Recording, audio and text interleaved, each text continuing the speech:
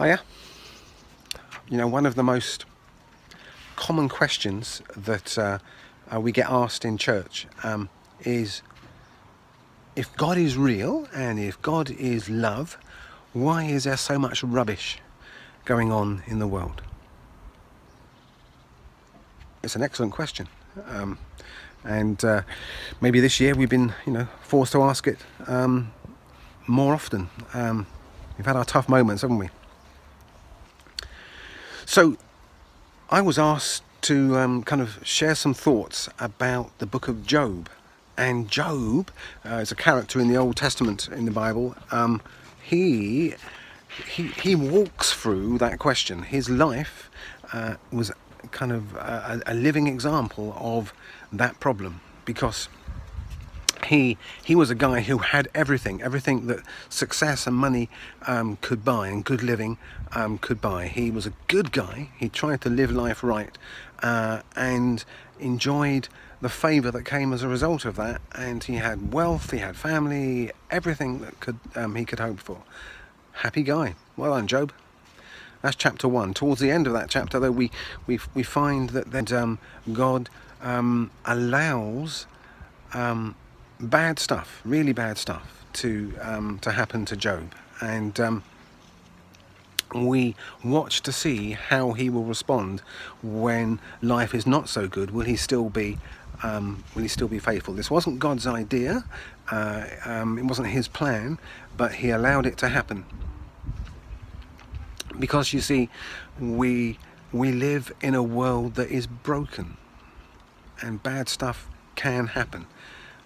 But we see that in that book that it wasn't God's initial plan at all for this to happen. And so that goes on for a number of chapters. And during that period of time, Job actually gets frustrated with God, and he feels sorry for himself, and he says what he thinks to God. And you can do that.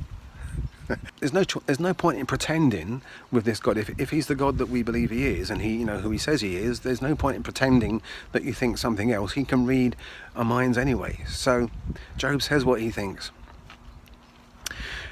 But then he kind of realigns himself, and he says, look, I recognize how good you are. I recognize that you're true, God, and you're righteous, and that, most importantly, that you're in charge. I'm going to stick with you.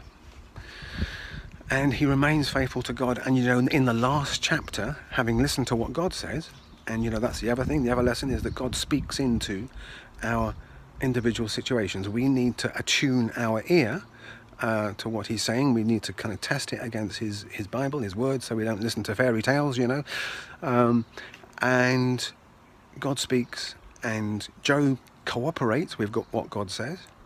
That's a key. And he ends up with more than he started off with. So everything that he'd lost, his family and his wealth, is restored to him. He has a new family, a new wealth, even more than he had before. That's a happy ending. But there's some lessons in there, and how do we apply those lessons to our life here in the 21st century? And I couldn't help but do as Jesus said, and Jesus said to consider the lilies. And here they are. They look great, don't they? What's that got to do with anything? Well, the thing with lilies is they look great in July. For a couple of weeks, they look great, they smell great. Puts a big smile on my face as I see them bursting into colour. But then they die. Death and suffering is part of life. They both come to us all at some point. We live in this kind of slightly sanitized, Disney-esque kind of world where we expect everything to be happy, happy, happy, but it's not. And even now, with this, as these are in flower, if I look more closely at the leaves, I can see that there's actually damage on those leaves. There's problems there beneath the surface. So when everything looks rosy, pardon the pun, or looks lovely, like these lilies, behind there we know that life is not perfect. I'm going to read this now, there's a chap called Oswald Chambers who said, life is more tragic than orderly. Sorry folks, but actually suffering is part of life. Are you trying to live a life, and you hoping for a life that's so squeaky clean and happy, and there's no sadness in there, that actually you don't know how to celebrate then the amazing stuff that happens alongside the bad stuff? Maybe you've got questions. We are here not to talk and to preach and to thump the altar and, you know, or the pulpit and kind of pretend we've got it right. No way. But we're taking Jesus at his word. He said there will be suffering, but we can enjoy life in the full when we cooperate with him, just like Job did. So let us know what you think. Ask us some questions. Use YouTube or one of our church live events, face to face, from a distance at this point. Whatever way, ask questions. Let's talk about this because it's important. It's life.